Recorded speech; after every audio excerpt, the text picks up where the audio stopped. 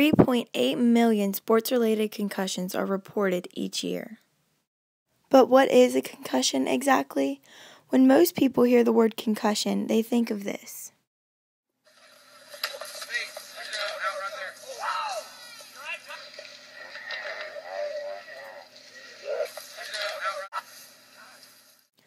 $3.8 million may seem like a lot, but concussions are often underreported because many people think you can only get a concussion if you're knocked out.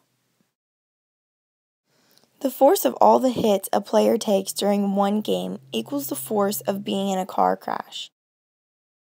Symptoms of a concussion include headache, loss of balance, change in sleep patterns, memory loss, depression, and nervousness.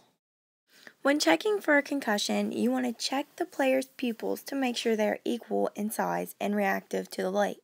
You should ask simple questions to determine the extent of cognitive damage. If you are not sure if a player has a concussion, the CDC says, when in doubt, sit them out. Prevention of concussions starts with equipment. This is the helmet. It is arguably the most important piece of equipment a football player wears. It protects the head from injuries because when a player is hit, the force of the hit is absorbed and spread throughout the helmet to lessen the force. This is the mouthpiece. It goes in the mouth between the teeth. It has not been proven to prevent concussions, but has been known to help. When a player is hit from under the jaw, it absorbs the shock and lessens the blow to the head. This is the chin strap. It goes under the chin and connects to each side of the helmet, keeping the helmet secure on the head. And last but not least, as far as head protection goes, this is the cowboy collar.